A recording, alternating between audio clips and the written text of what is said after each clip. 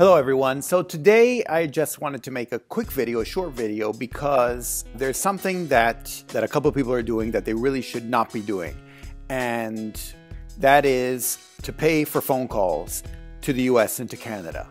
And I realize there are actually quite a few people out there who are paying to make sales calls or to call clients or prospective clients or whoever it might be in the US and in Canada, and there's no reason you should be doing that in this day and age. So I just briefly wanted to go over this with you and explain how to make free calls to the US and Canada and why you should all be doing it. First of all, sorry, it's very easy and it's all through Google basically. There's if you go to voice.google.com, then you'll get it, but it also works as an app on any one of on Android or iPhone or whatever you have. If you basically if you search for Google Voice, it'll pop up.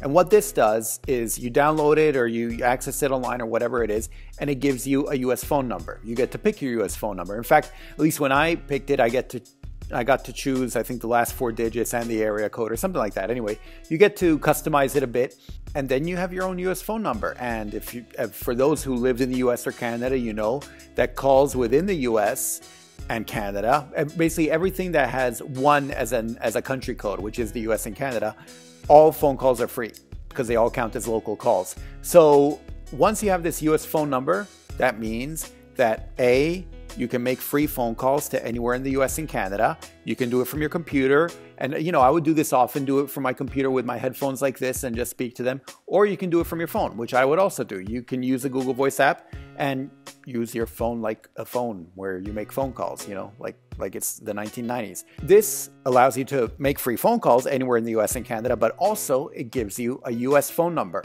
which then this is depending what your type of business is and what you want to do and everything. But if one of your languages that you translate into or from is English, it might not be bad to have a US phone number. You could have potential clients in the US, and if you can give them a US phone number, I mean, how much happier are they going to be? What you can do, what I did with mine, is I set it up so that if I didn't pick it up, it will go to a voicemail. And so usually that's what would happen with my Google Voice number, is it will go to a voicemail, and my voicemail, basically said, "It's me, I'm not here right now, please leave a message after the beep." And Google's great because then when they send a voicemail, you get an email, you get a transcript of it, and you get a link where you can play it directly from your Gmail.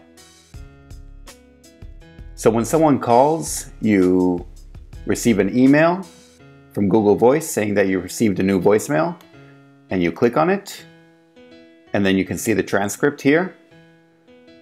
They're usually pretty good at trying to understand what the message that the person is leaving. As you can see, this is perfect. But otherwise, I can also play the message. And I click on play message, it opens up Google Voicemail. And then I can just play it here. Hello, this is Robert. I'm leaving a message. Thank you. Bye. And that's it. So once again, there's no reason you should be paying for phone calls to the US.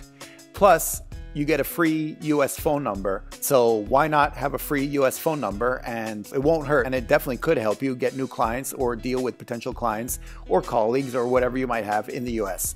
So I just wanted to put that out there in case for those people who don't know, now you know. And so it's something that you should keep in mind and possibly take advantage of. And that's pretty much it. I mean, there's no, if I'm missing something and there's a reason why people can't do this, then let me know. But there's no payment after a while. You don't have to do anything weird or whatever. And you can just use Google Voice. So it just kind of surprised me that more people aren't doing this and that people are still paying to call the US. Now, to call other countries, what I usually do, what I have been doing, is using Skype. Skype, you do have to pay something. The way it works is that you prepay, put money on your account, and then it gets used up when you call internationally, but it's pennies on the dollar as compared to just using your phone. Even if you get some prepaid calling card, usually I haven't found anything that's consistently as cheap as Skype. And so I just recommend using Skype. I know they do have other apps. So I know there are these apps out there, and what they'll do is they'll provide, cheap phone calls, and they'll say, oh, the first 30 minutes are free, or the first, X number of dollars worth is free for your phone calls. And so I know there are people that'll sign up for that, use the free amount, and then sign out and sign back in using a different ID or email address or stuff like that and keep doing that so they can keep getting free phone calls. I've never done that. To me, it seems pretty dishonest, quite frankly. But also, it just seems like a complete waste of time, and it just confuses your life. And I don't spend that much on international calls, so maybe that's why I've never really found the need. I can't recommend any place to do it because I don't know the names. I'm sure if you search for it, you can find out apps or whatever that you can use this, but I'm pretty sure they don't want you to be using it this way, so use it at your own peril. But for me, I use Google Voice for any phone calls in the US because it's free. And I use Skype to call internationally everywhere else, and it's been working fine for me, and so that's what I've been doing.